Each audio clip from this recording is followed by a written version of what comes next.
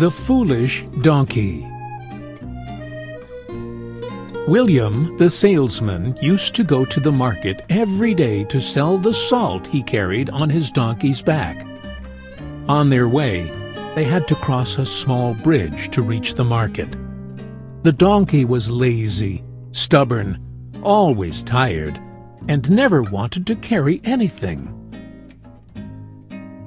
One day, the donkey suddenly fell off the bridge into the river, and the salt dissolved in the water, making the bag very light to carry. The donkey came out of the river happy for not having to carry anything, while the salesman returned home sad. The next day, while they were crossing the bridge, the donkey jumped into the river again. He decided to repeat this trick every day. The salt salesman realized the donkey's trick each time they crossed the bridge and decided to teach him a lesson.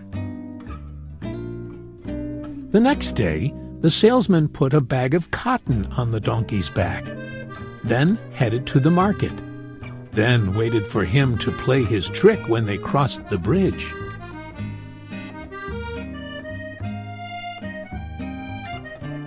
When the donkey did his trick and jumped into the water on purpose, the cotton absorbed the water, and the weight on his back increased.